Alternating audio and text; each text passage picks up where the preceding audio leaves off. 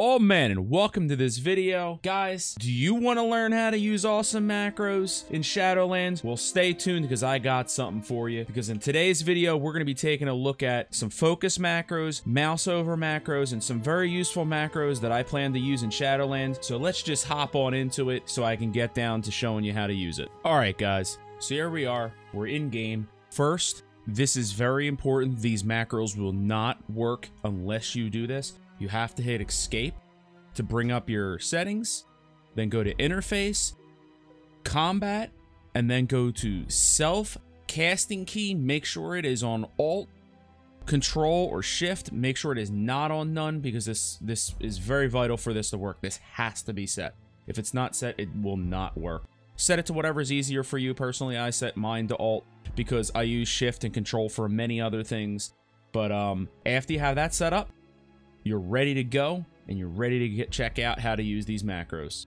All right, guys, so here we are in the game.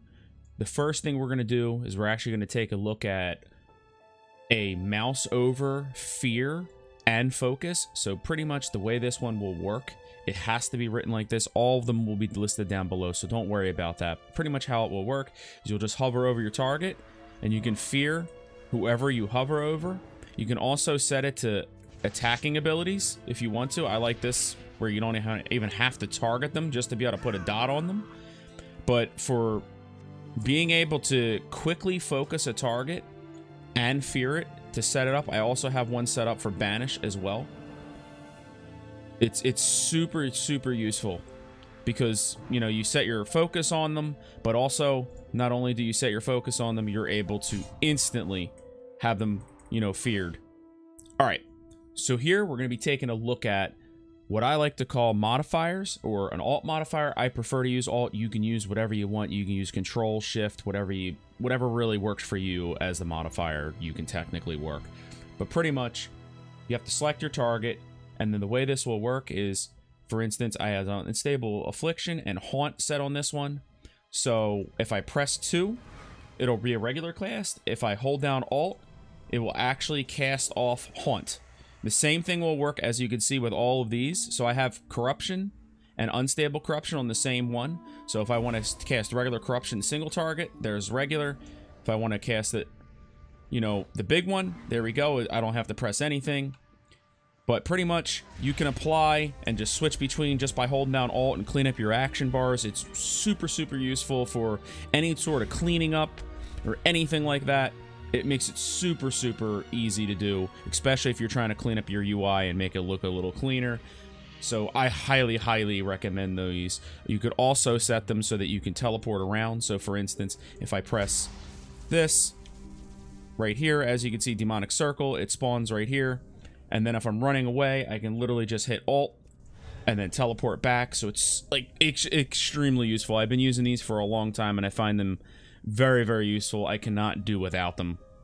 I've used them on my druid, and I'm going to show you that for a second, but we'll be right there. All right, guys, so for another example, we have Life Bloom macroed with rejuvenation. As you can see here, we also have Moonfire and Sunfire bound together. So for instance, we want to cast Life Bloom. There we go. Hold down alt. If we want to cast rejuvenation, there we go. And it's as simple as that. I want to target something. 7 for that. 7 again for that. Just hold down alt on the second one. So we got Moonfire, and we also have Sunfire applied literally with one button other than holding down the alt modifier. It makes it super useful in raiding, healing, makes it a lot easier to do, and I highly recommend this one. But we're going to jump into the next macro and see how you like that. I really hope this helps, guys. Remember, everything will be listed down below. All right, guys, so for the final, or third and final macro that we're going to actually be using here is we're actually going to be using a cast sequence, which resets at the end after combat. So the way that this one will work, after you cast, you'll be able to place both of them together, and then it'll just reset after you're done the two. So now I actually have haunt and exhaustion applied at the same time. The only problem with it is you can't really click it again until that's done. So it really depends on what you want to do. But as you can see, here we go again. That's how that kind of works. So you can apply exhaustion only when haunt is off cooldown. But you kind of want to, this is like a little starter up thing, so you can modify these around, use whatever you would like. But seriously, guys, if you like this little video, seriously, thanks for watching. Check out my other videos on the channel. Please consider like, commenting, subscribing. We also stream over on Twitch, and I'd really enjoy to see you over there. And we might also be starting a Shadowlands guild, so if you'd be interested in that, feel free to join the Discord. All the links will be down below. All the macros will be listed down below. But until next time, guys, thanks for watching, and I'll see you next time. Oh, my.